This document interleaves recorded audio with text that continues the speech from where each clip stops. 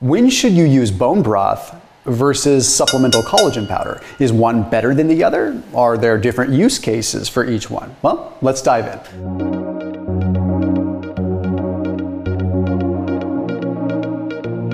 One of the most important things that we need to understand about collagen, we do not just consume collagen and have it magically go where it needs to go, okay?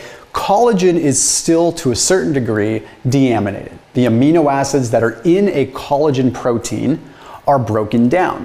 And in order to understand if bone broth works for you or if a collagen supplement works for you, you really need to look at how that structure is set up. So the amino acid profile of collagen is really about the same throughout most collagen forms, okay? There's 16 different forms of collagen in the human body, okay? But most of them are types 1, types 2, and types 3. The other ones are not nearly as prevalent because 80 to 90% of them are types 1, 2, and 3.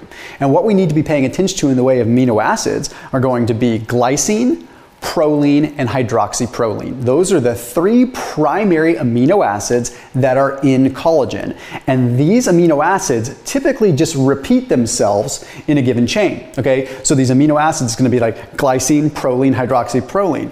Glycine, proline, hydroxyproline, all repeating in a triplet fashion. Now what happens is these triplets repeat and form what is called a helix structure. This helix structure forms what is called tropocollagen. Okay, and tropocollagen is sort of the framework. Okay, like you have like this framework that builds collagen. So you're not just literally taking the amino acids and building the collagen that you need in your body. You are taking the aminos from a collagen supplement or from bone broth, breaking them down and rebuilding into the scaffolding that makes up your collagen. Because collagen is going to give structure and elasticity to your hair, to your skin, to your nails, to tendons, to cartilage, to parts of bone. It's very widespread how it's utilized in the body. So tropocollagen is like this basic building block of collagen, okay, and it's 3 different peptides that are sort of coiled together. And I know that's complicated, but my point in saying that is that when you look at the structure of different collagen setups within the body, there's all kinds of different forms of scaffolding. That's why there's collagen type 1, collagen type 2, collagen type 3, etc. What we want to be paying attention to is the formation of what is called procollagen. Procollagen is what allows these aminos and allows these peptide coils to ultimately form a structure.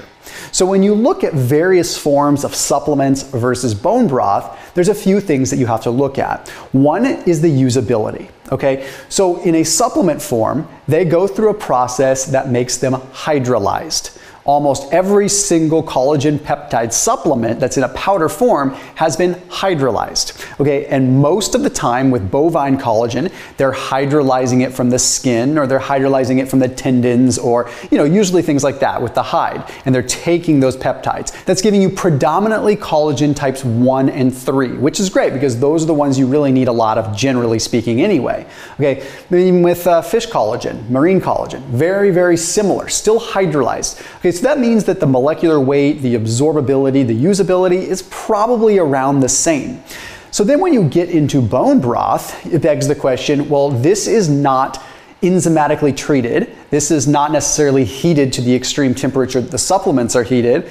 So is it less bioavailable? When you actually compare the amino acid profiles and you look at the amino acid content, it's pretty similar between supplement form and whole food kind of bone broth form. But then you have to ask yourself once again, the question is, what is going to be used better? 2 completely different kinds of situations. With a collagen supplement, you are looking directly at the collagen peptides, directly at the amino acids, directly at what is going to get broken down and ultimately used within your body. With bone broth, you're looking much more of a full spectrum whole food that may have slightly less in the way of bioavailability with the collagen, but may have more in the way of like supporting compounds. Additionally, you're getting more in the way of electrolytes and possibly more in the way of vitamins and nutrients that are extracted from the marrow when you're simmering bone broth. So I don't think it's necessarily fair to compare a collagen supplement to a bone broth drink. One is a food that is going to be more of a whole food, full spectrum thing, whereas one is a supplement. So let's take a look at a supplement study here really quick, just to kind of put it into context. There's a study that's published in the journal of Skin Pharmacology and Physiology. Took a look at 114 women, had them consume 2.5 grams of bovine collagen peptides, okay, once a day for 8 weeks. They found at the end of the 8-week period, they ended up having about a 20% reduction in visible wrinkles. Okay, but that's not the part that I'm really focused on. The long story short is, if you're getting collagen in from the diet or through supplement form, it probably is going to help support that function in the body. It's not necessarily the collagen that you're taking in that's directly going to use. In this study, there was a 65% increase in pro-collagen 1. Okay, so pro-collagen 1 is a precursor to collagen formation. So it begs the question once again, is if we are consuming collagen, whether it be through a supplement form or literally by eating this kind of food or by drinking bone broth, are we stimulating that pro-collagen formation that is allowing collagen to form? Collagen is very, very complex, okay? It's not as simple as breaking down protein and building muscle. They have different structures and different gene expression that is required to allow this collagen to go where it needs to go.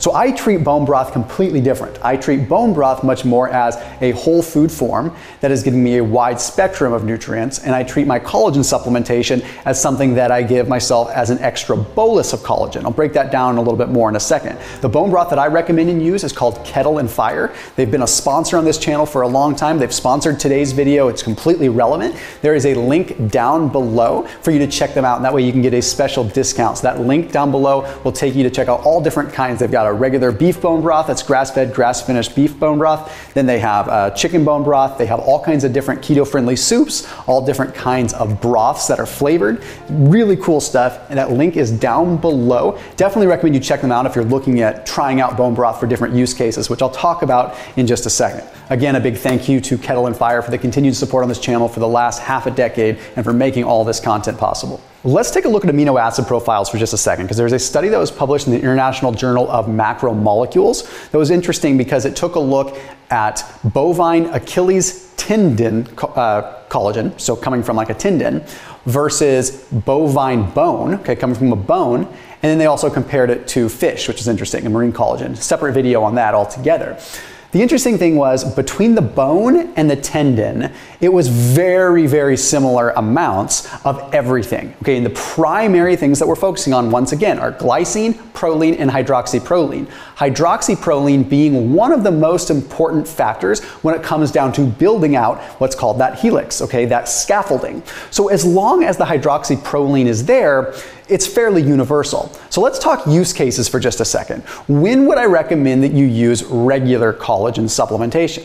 I recommend using regular collagen supplementation in addition to your standard protein supplements. So if you're taking a whey protein, you're taking a vegan protein, a pea protein, or whatever, if you're okay with having animal product in the way of collagen, I would recommend adding collagen to that blend. It's not as simple, once again, as all those amino acids breaking down and going into their respective areas. They break down, but the collagen peptides themselves could potentially stimulate the formation of those pro-collagens that we talked about. So there is a use case there. Okay, I would not necessarily recommend consuming bone broth for any one specific thing that has to do with like your hair, skin, nails, or anything like that. There's no concrete clinical evidence in that category that I have seen. But when it comes down to something to sip on that can potentially provide you with that gut barrier integrity, that is something that bone broth really shines in, at least in my opinion. The data is still a little bit skewed, but for me, with say intermittent fasting, if I am really, really hungry, but I don't want to totally break my fast, sipping on bone broth seems practical for me. Plus, looking at the nutrients and the electrolyte balance that I get out of it, I get that wide spectrum that I really want. Okay, you can't exactly cook with a collagen supplement, but you can cook with bone broth. You can't exactly give your kids a collagen supplement that they're going to enjoy, but more often than not, you can make them some chicken noodle soup with bone broth. So the case just kind of comes into being able to have practical use cases versus are you really trying to stimulate collagen production in your body via supplement route. So at the end of the day, bone broth when it comes down to fasting, bone broth when it comes down to sipping in between meals, bone broth when it comes down to more potential vitamins, more minerals, more electrolytes, and supplementation when it comes down to even muscle building. Two completely different use cases. As always, keep it locked in here on my channel, and I'll see you tomorrow.